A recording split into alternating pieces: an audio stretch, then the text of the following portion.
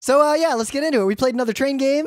We've played this train game many times, but now that I've played it multiple times in a row, not at a convention with no time pressure, I have a lot more deep insight into it and a lot more thoughts about the 18xx genre as a whole.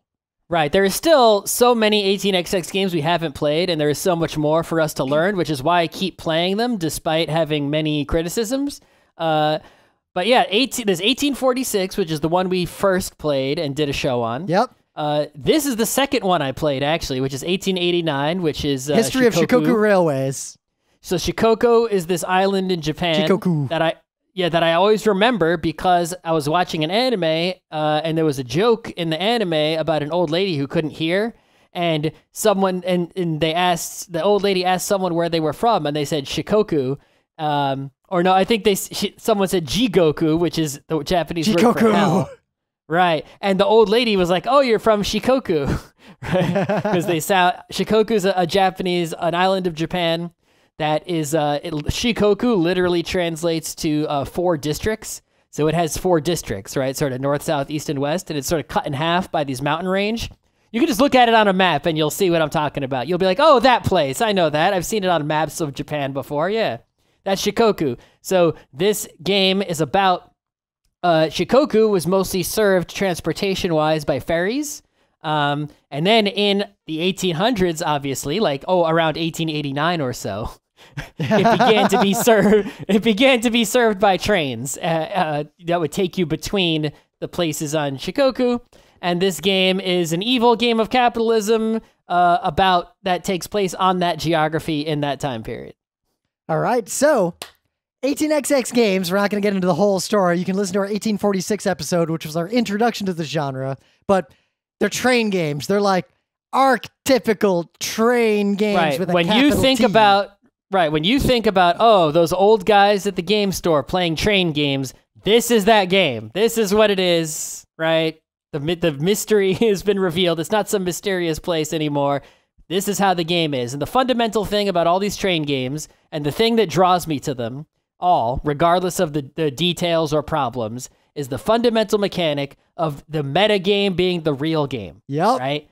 You would look at this game or any of these games and say, aha, there's this map, there's these trains, you're trying to run trains to get long routes that are worth a lot of points, and that you would be thinking is the real game. But no, that game you're thinking of is Railroad Tycoon.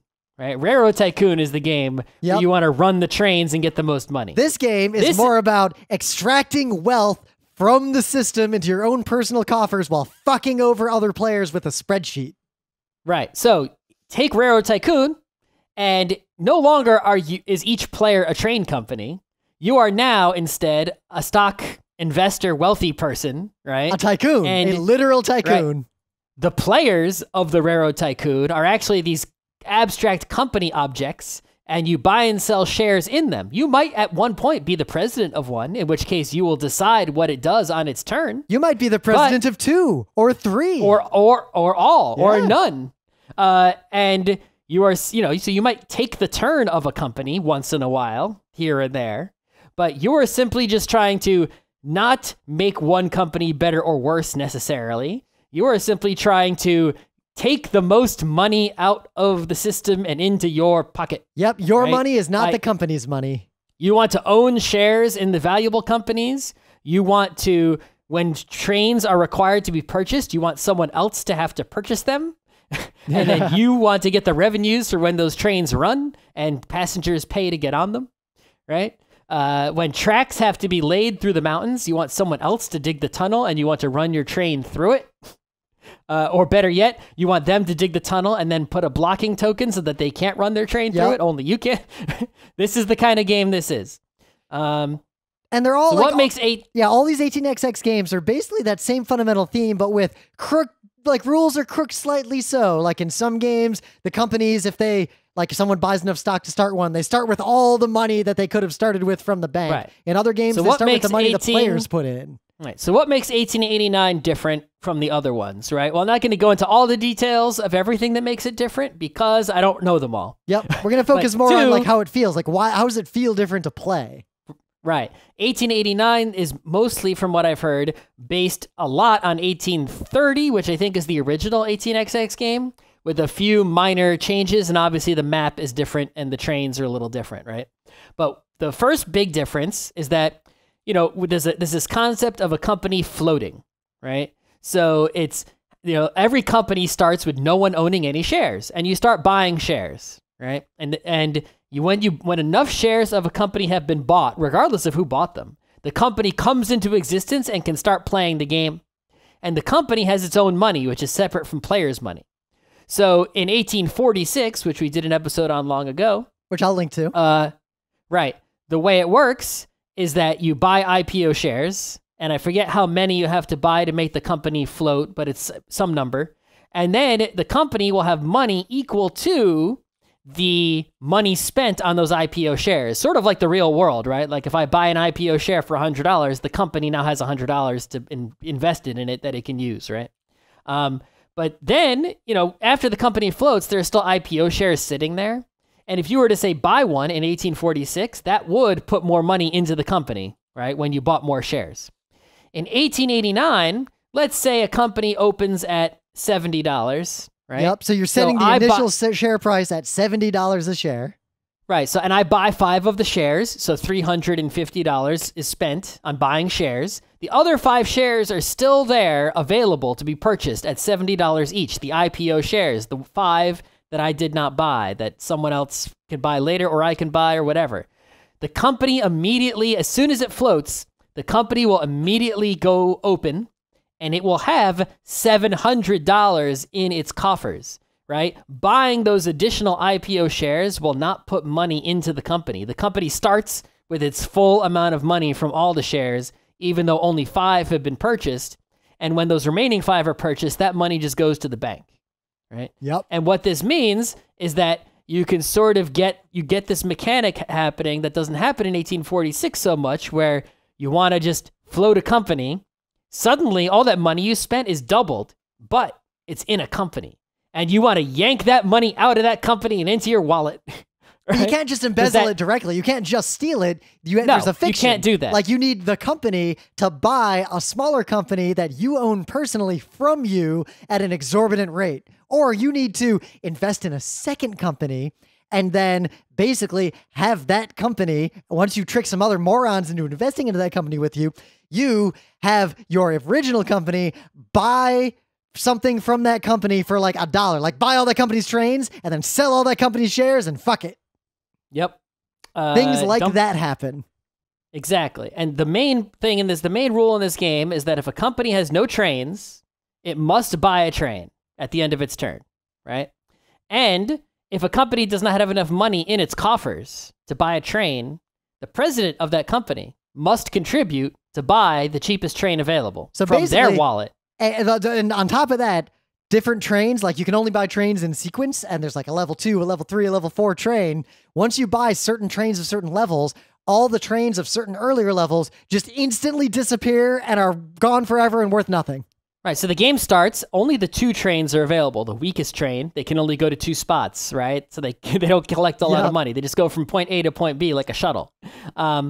And so let's say a company loads up on 2 trains. Well, as soon as I think a 4 train is bought, those 2 trains will all disappear from the game. Yep. So if a company is full of 2 trains and it doesn't have enough money, then as soon as someone else buys a 4 train, that company has no trains and has to buy one. So the trick you want to do would be the owner of the company with the 2 trains. It suddenly doubles money. There's a big fountain of money in that company because it floated. You want to use all the money from that company to buy trains from this other company that you started, your second company. So you moved all the money from company A that has the shit trains to company B, which has the good trains, right?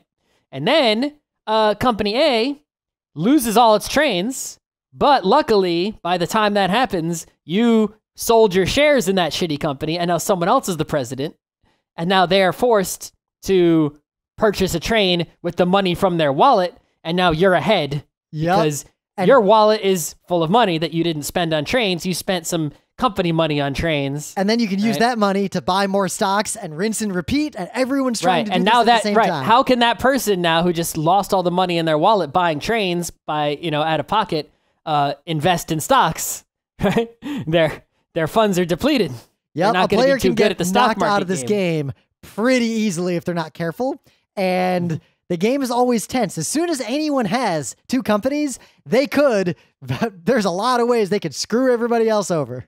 Right. So I think the major things going on in this game is that the turn order matters too much. That is probably like one thing. This review it's true of I think all the 18xx games, but it's especially true of this one. Yep, and that's sort of this interesting fatal flaw and why we want to talk about this game, because I enjoy 18xx games. I enjoy this one more than the other ones. Like this is, I think, my favorite. Yeah, no, I enjoy it, but I still have problems with it. Yeah, but what we're realizing is that there are specific mechanics in these games that we like, but there are other mechanics in these games that either obscure the reality of those mechanics or are kind of broken or arbitrary or limit how much you can engage with the fun parts of the game.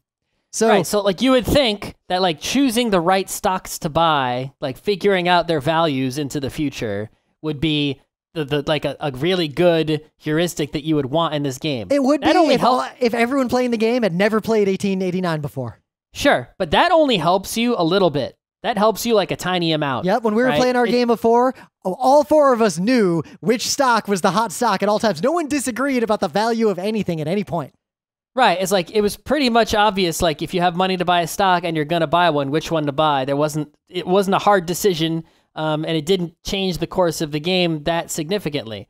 What changes the course of the game significantly is like, well, I'm going third, therefore, blah. Yep, right? Player order. That was much more important in terms of determining who was going to win. This is my real problem. Like the deep flaw of all 18xx games is that the basic game, like operating the trains, like there's not much there, which is fine. The stock rounds are the real game, but the stock rounds can be extremely, massively disrupted by specific things that can happen in those otherwise unimportant operating rounds. Like someone buys the next train that rusts a bunch of trains. Now the whole game state is broken. But because it's not just the turn order of the that you have in the stock round. There's a separate turn order of which order the companies will take their turn in the company round. Yep, right? but you can't manipulate the turn order of the stock round during the operating round. But you can, right. So the stock round is determined. Basically, there's an order that's set randomly at the start of the game, and there's a first player marker. And basically, whoever takes the last stock action, buying or selling, and then everyone passes, the next person after the person who took the last action. So let's say I buy a stock, everyone else passes, then I pass. Yep.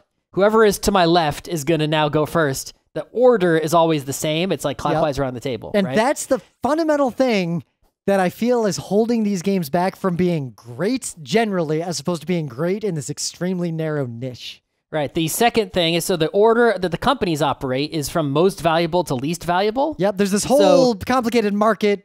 Listen to our 1846 episode. We'll talk about that. Because companies can only buy trains on their turn, they can't at the end of their turn also.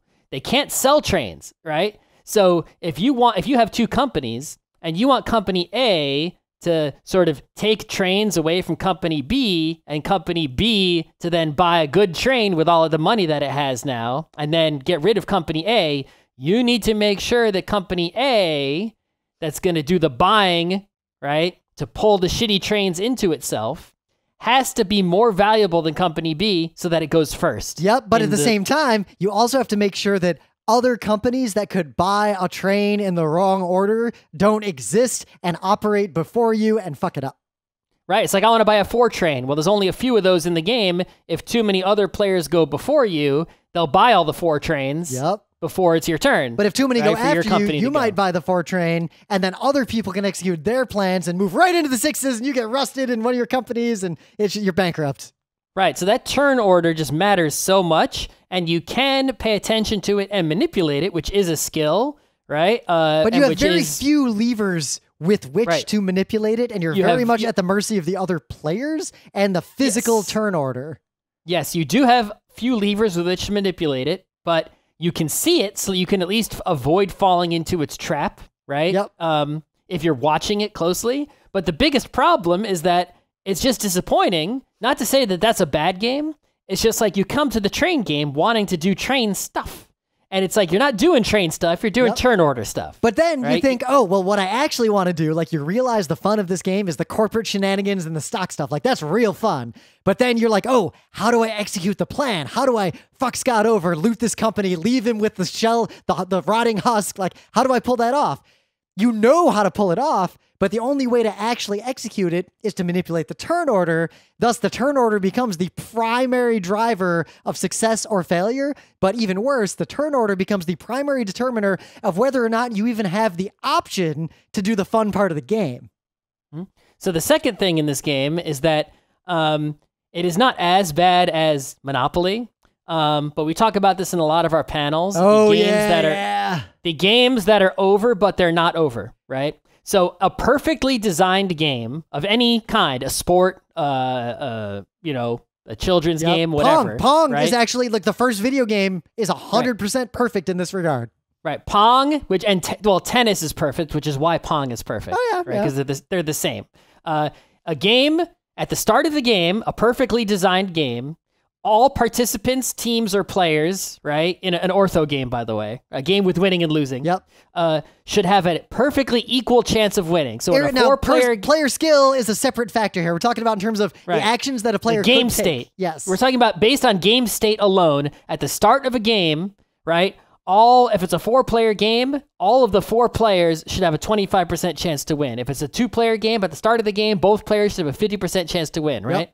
Then, as soon as or before, right, one or more of the players reaches 100% chance to win, the game should end. If someone has that 100% chance to win and the game has not yet ended, they're still playing the game, which is, for example, what happens in Monopoly. You've won the game. Your chance of winning is 100%, but other players have not yet gone bankrupt, so the game is not officially over.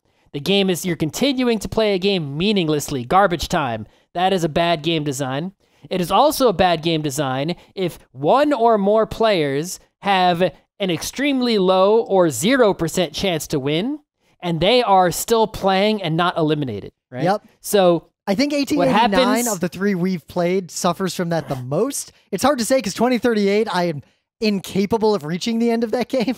Well, I think in 2038 we only played it once, and we weren't capable of necessarily feeling the percent chance to win, right? So like if no one is good enough to realize that they have won or lost already, then the game can actually continue to be fun as you continue playing. We talked about that way back in our review of Railroad Tycoon, how even if you're losing, the manipulation of the game state is fun enough to where people tend to not care that they're losing or even realize it. Right. Well, that's losing should be fun, right? Is that the game should be fun even if you are losing and know it.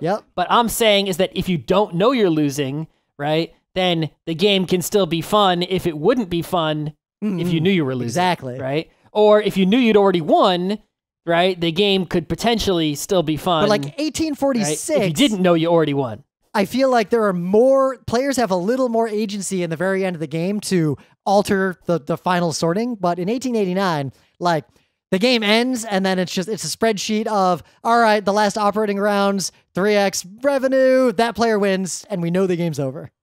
Yeah, so it's like... I got burnt. I made a mistake early, right? And that's every time I play these games, I've never won ever, not even once. But I keep playing them anyway because every time I play, I learn. I make some horrible mistake that makes me lose, and I learn, and I don't make the same mistake again, and I just keep doing it, and you make a new mistake, but later. Right, but unlike Go, which is the same exact learning pattern, I hate playing Go, even though I respect Go as a game, is because in Go, there's too many cycles, right? And there's no heuristic. I don't actually learn. Well, I'll play Go and lose and not know why I lost. Yep. Right? 18XX Whereas games, if I play 1886 or 1889, I just lost a game that took a couple days. I learned 10 different things I did wrong, and I'll never do any of those things more than once again. Yep, and we're playing this online implementation, so we can actually step back through the log. Like, I'm looking at the first game we played, the 3-player one, just to have it up on the screen. I can just look back through the log, and you can pinpoint the exact moment a player made the mistake that loses them the game. Right, and notice how those mistakes I made in the first 3-player game, I did not make in the second one. Yeah, the second one, you made a mistake way later. The problem was the mistakes you made in the second game set me up to get completely screwed when up to that point, I had a chance of winning.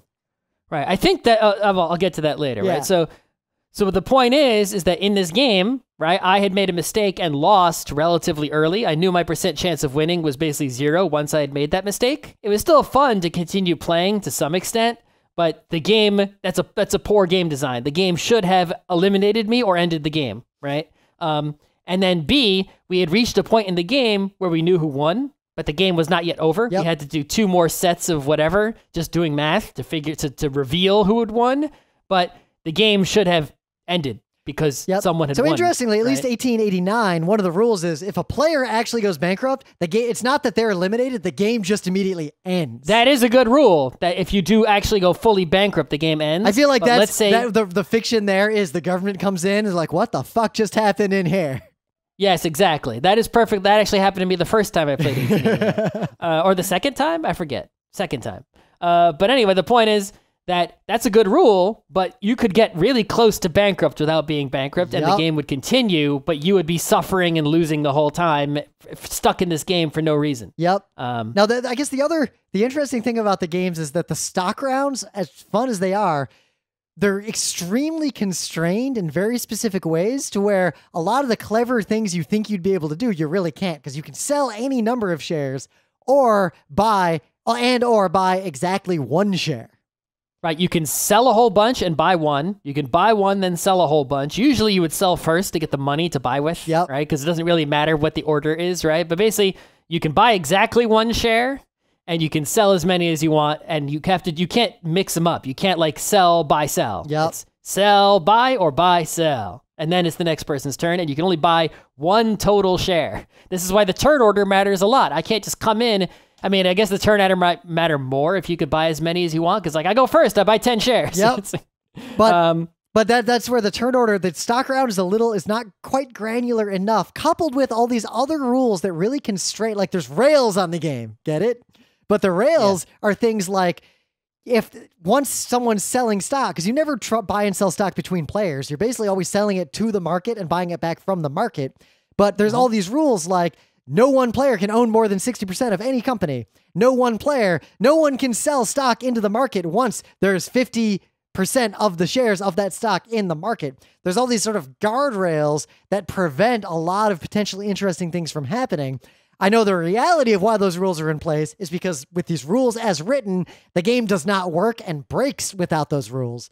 But I feel like a better designed stock round could remove a lot of those restrictions and let players go a little more hog wild while still being interesting and while still giving players the agency to pull off those ridiculous maneuvers without giving other players no chance to defend themselves. There's a sweet spot there that no one has found. Yep. I'm not sure if it's people who designed these games trying to stick to some sort of historical accuracy. Oh, there is definitely a little bit of cargo cult design in that a lot of 18xx games do things because other 18xx games a person liked did them. Oh yeah, it feels a lot like, there was D&D and then everyone had their D&D mod, right? This 18xx is like, well, there was the original 18xx game and then everyone published their little mod and actually made them into real games as opposed to just their home brew, right? So it's like here's a whole world of every single person's D&D homebrew where they change the rules just the way they like, but they have, they've changed them in ways that do significantly make them different games. Like 1846 and 1889, I engage with them completely differently. I feel completely differently about them while I'm playing. I like them both equally for different reasons. Yep. But they're still at their core the same sort of thing, right? Yep. It's not a bigger divergence, right? It's like fixing D&D by making Pathfinder. Yep. It feels different, but it's still the same thing. It's a turn-based miniatures combat RPG kind of thing. Yep. Right? Even though you shimmied it over and fixed some biz. And that's the thing, you didn't leave the arena. Without right? some testing and some futzing around and doing some math, it's hard to tell from play which of those guardrail rules are there because someone found a problem and that was their solution versus which ones were basically copy-pasted from a different 18xx game. Right. It's very hard to tell. what I think is missing from a lot of these games is that they're clearly political games because they're multiplayer games where you can interact with each other. Like in the last game we played, right? Chris had a choice of which of the two other players because we're playing this online implementation, and one cool thing it does is it shows at any time the total worth of any player. Because in the end, your score is how much money you personally have, including all plus the stock the value of your stocks. Yeah. So it shows that at every point during the game, and there was a critical turn where you were already done. You were out of the game. Your worth was like half everyone else's. But the rest of us were basically equal in worth. And on that round, Chris dumped a bunch of the stock in a company that I own the most of instead of someone else, which pulled me way down. That is a political decision. I like that about these games. Like, I don't want them to become apolitical. That's a very different kind of game. But the politics is definitely there. Though I think for a lot of players, it's highly obfuscated by the mechanics. I think a lot of players think these games are more deterministic than they are and don't understand. Well, there's no randomness. Yeah. There's no randomness other than the original turn order. Yep. Right? So I think that what I want politics-wise is I wish there were more enforceable politics just a little bit, right? So, for example, let's say two people bought too many private companies in the original auction and they can't float alone, right? But they could float together, right? If they wanted to. But because of turn order, one person, the person who goes first, would buy the first share. Yep. And then that next person is not, they can't, there's nothing to enforce them to say, you're floating with me, we made a deal. Scott starts to float a company. He's like, Rim, I can float this if you help me. And I'm like, yeah, sure. It comes to my turn. I float a different company. Fuck you. Right. It's just, there's nothing you can do about it, right? I wish there was I'm sure some of these 18xx have deal making. Yeah. There shouldn't be just free wheelie deal making. No, because then you're just making a sidereal, like a bad sidereal confluence. Yeah, no. I don't want that level of stuff, but I do want, there should be some sort of, There is a solution. There is a very elegant... Because especially, that also helps you with that problem of your chance to win is low, you clearly see another winner. If you could make a for sure alliance, right, of some kind that's somewhat enforceable or has actual in-game effects. There is a specific, obvious solution that one path to coming back. That I almost want to try to write down and try to play 1889. I might just play it by myself just to make sure the math all works. There's an elegant solution to that, but before I reveal my elegant solution, I want to back up to another point you made about the politics. One flaw in these games is that political risk, which what I mean by that is there are actions you can take in this game that do not expose you to political risk, meaning because you bought 10% of a company, no one can just arbitrarily fuck you over because of that. Mm-hmm. But once you buy 20% of a company that someone else owns, depending on turn order, you've opened yourself up to political risk where another player... You may have. If you have a better turn order, you haven't opened yourself up. But at least not in the next round, but then if the turn order were... Because as long as you can make it to the next round, you could just sell the shares and you're safe. But there's almost no operational risk and minimal market risk in this game. The only risk you can actually expose yourself to is political risk, which means that generally, if you're tied or slightly behind, the only options you have to get ahead, there's no risk assessment you can do because all the actions that only incur market risk will not be enough to matter. So you end up having to expose yourself to political risk, but there's no low-level political risk in this game. If you expose yourself to a political risk in this game, either you're fine or you're completely fucked. There's almost no middle ground at any point. You can't actually climb in this game. All you can do is push other people down. Yep. See, if you push everyone else down because they exposed themselves and got burned, and you're left on top, you've got all this money, you can buy all the shares, you will just naturally rise. All the companies just rise. So I got burned once in the late game, which is fine. That's what you expect. So now I was behind a little bit. The two players who were ahead of me were neck and neck, and there was nothing I could do to push down both of them. And due to the way the stocks evolved, I ended up not being able to push down either of them in any meaningful way. Meanwhile, you were basically out of the game. Pushing you down would help me a little, but it wouldn't hurt. Hurting you doesn't matter, and helping me doesn't help you to hurt me. Yep, I can help. It doesn't help you to hurt me if I've already taken a hurt. Exactly, but simultaneously, I'm already out. There was no action we could take together to try to rise up together. because it was late game. There were no stocks not with the rules as written. Yeah, exactly. Those are the kinds of things. So I think the other things is that if you want to, I would either, so because the turn order is so important, I think I would either put in more direct turn order mitigation or management mechanics. So, for example, you might bid on turn order. You might, everyone starts with the same amount of money, right? But if going first is better, why should the first player start with the same amount of money, right? That's like a basic board game balance thing, right? Is like Puerto Rico, the first 3 people get indigo, the last 2 people get corn, because going last is worse. Yep. So the corn balances it out, right? It's like just simple stuff like that to mitigate that turn order thing a little bit, right? But you can't mitigate it too much without making other significant changes to the game. Or eliminate turn order and make it more about simultaneous actions. If you eliminate turn order, now the game is actually about that's what I'm on about. I want to workshop and try not these about games turn order. With the idea of a simultaneous market. Like, you basically write a limit price on a bunch of orders, you reveal them all simultaneously, orders execute against each other, and then anything that doesn't execute against a player executes against the like, there's a system you could come up with, but one of my worries is that if you remove that obfuscation and remove the player turn order and made the stock rounds like more of a game, I think what happens is you reveal how little most of the other mechanics matter to the point that they can be completely eliminated, and you've made a completely different game. Yeah, I think that's what it is that all of the 18xx games I've played, it's that there's these multiple, it's hard to develop heuristics and make decisions because the thing you're directly interacting with is sort of hiding the truth. You know what right? it's like? It's like playing old People always Kalis. talk about how it's well, people talk about it's a spreadsheet game, right? But it's like, well, okay, there's a lot of spreadsheet games out there. You know, people always talk about like, Eve or whatever, Eve Online, right? The way this spreadsheet works is that the inputs you have, right? It's like you're taking turns messing with the spreadsheet, first of all. So when you get to mess with it matters a ton because who knows what it's going to look like by the time you get your hands on it. You could only put in inputs on the far left, right? Those inputs directly affect things like on page 2 of the spreadsheet.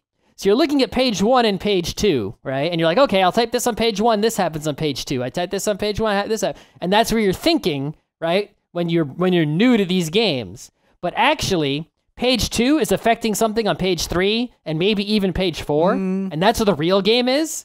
And you can't see that because it's not told to you. You have to just like dig deep and be like, oh, buying this share here, right, means that the value, that is the 10th share in this company. So the end of the stock round, it will bump up. It will bump up. Therefore, it will go first. It is someone else's company. They get to go first. Therefore, that company will be able to put a token on that spot on the train track, which means that the company that goes after it is its trains are going to run shittily because that token will be blocking them, right? So it's like, oh, you're thinking when you made that decision, right? Just like, oh, that company, that's a valuable share.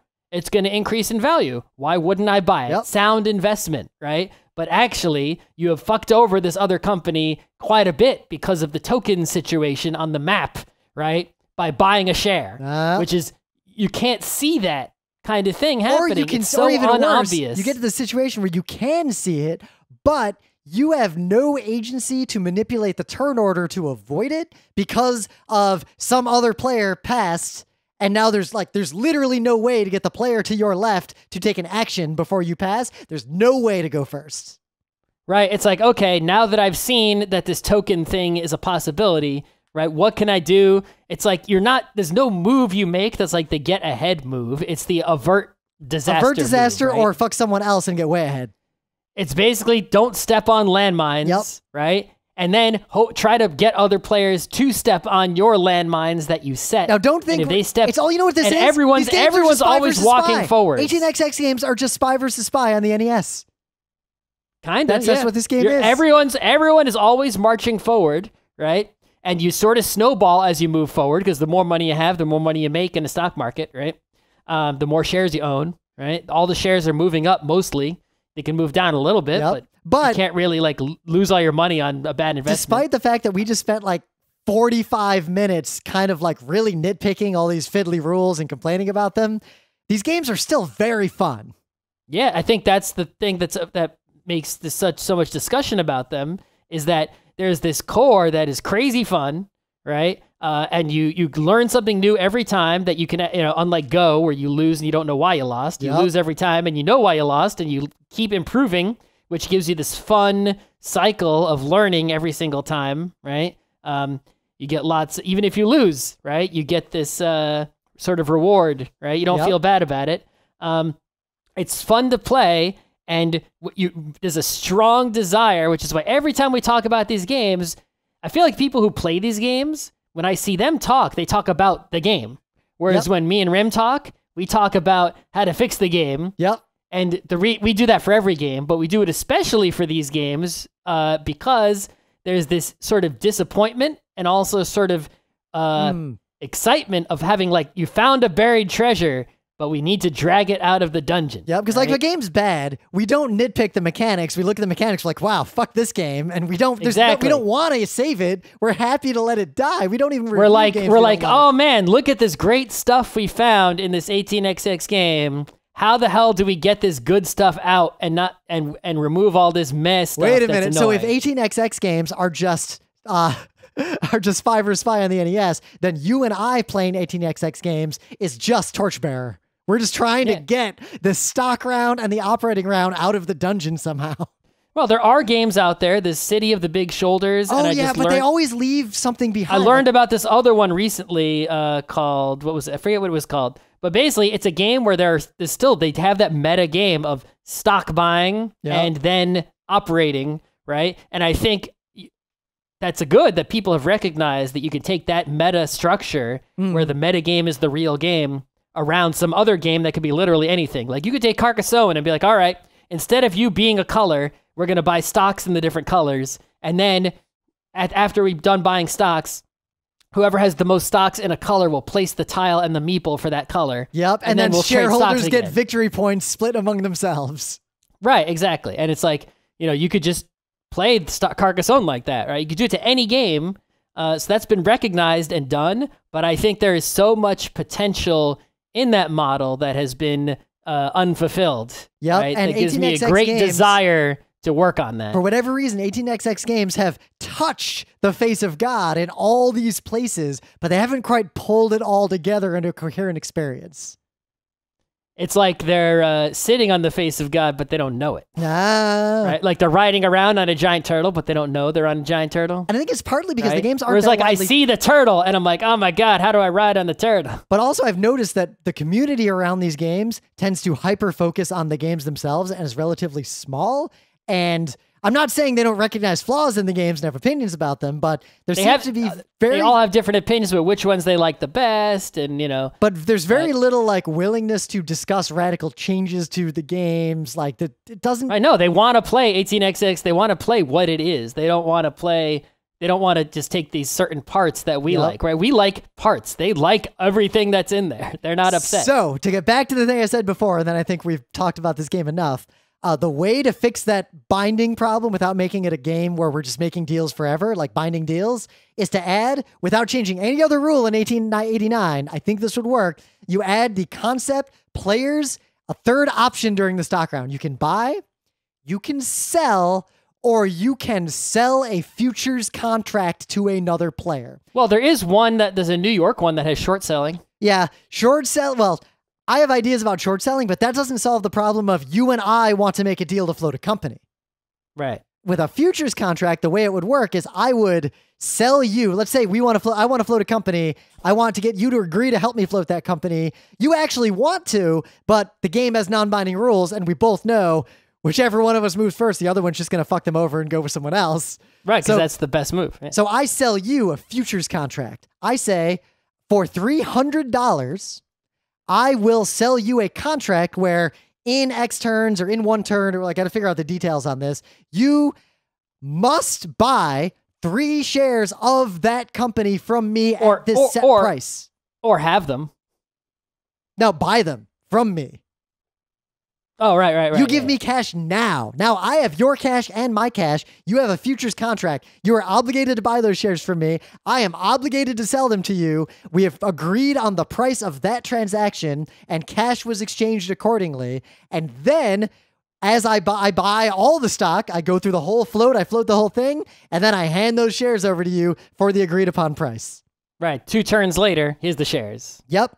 And I think that would work without changing any other rule in 1889, but I don't know if I am non-lazy enough to try it. Yeah, who knows? Playtesting is the hard part of game making. Yep.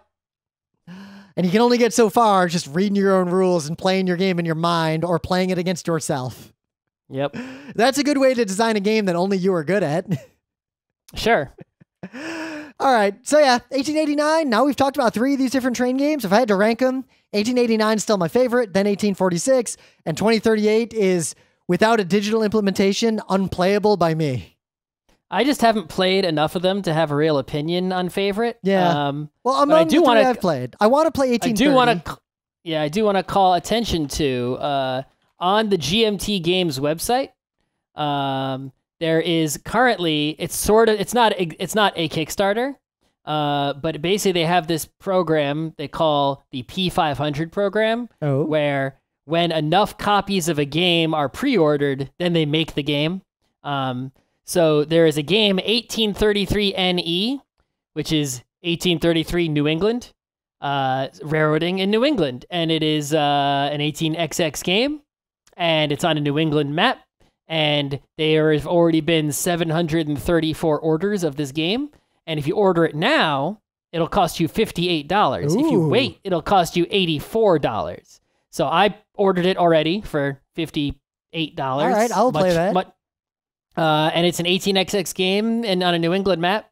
And I think that it also comes with an 1846 like mini expansion. So if you already have 1846, or if you have a friend who has 1846, then you're good to go. And also the designer of 1833 New England is Tom Lehman, who has made almost most of the great games that we, so, Race for the Galaxy, I think, right? Pretty sure that's the guy, right? Yeah. Roll for the Galaxy, Pandemic, right? Did he make Pandemic also, maybe? Yeah, I'm looking at the map of 1833 NE right now. Yeah. I got distracted. This has been Geek Nights with Rim and Scott. Special thanks to DJ Pretzel for the opening music, Kat Lee for web design, and Brando K for the logos. Be sure to visit our website at frontrowcrew.com for show notes, discussion, news, and more. Remember, Geek Nights is not 1, but 4 different shows. Sci-Tech Mondays, Gaming Tuesdays, Anime Comic Wednesdays, and Indiscriminate Thursdays. Geek Nights is distributed under a Creative Commons Attribution 3.0 license. Geek Nights is recorded live with no studio and no audience. But unlike those other late shows, it's actually recorded at night.